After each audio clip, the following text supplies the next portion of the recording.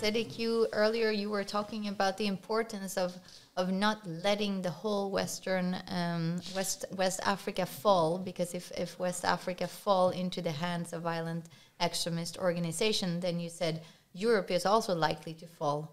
How do you see this development? How do you see the connections between the two? Yes, I think it's very important for European country to continue to help better Sahelian and West Africa.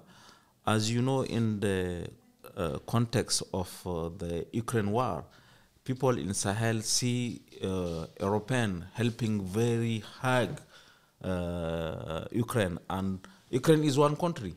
But Sahel and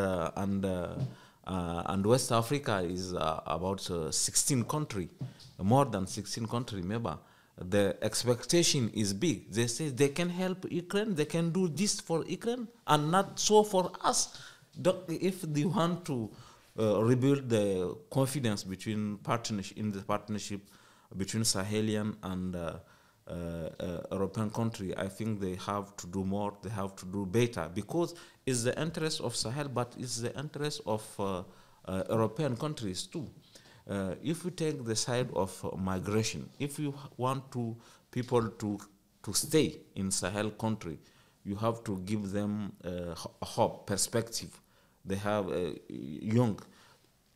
If you take the terrorist group in Sahel, their argument to recruit young is, come with that, we will give you job. They give it, because they normally in the country they haven't young.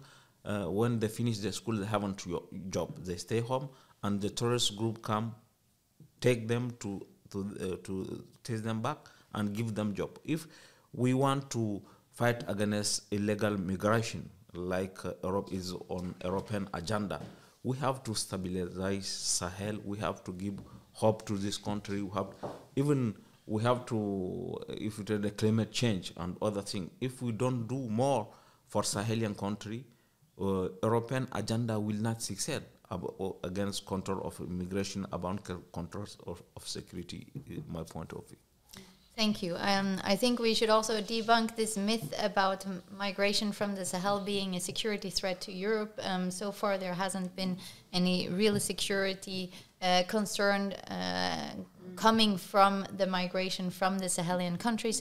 What we can see is migration from any of the African states have become a political problem for the European states, because of a discussion and a debate about which countries should host migrants. But I think it's important to emphasize that this has so far not become any type of security problem per se.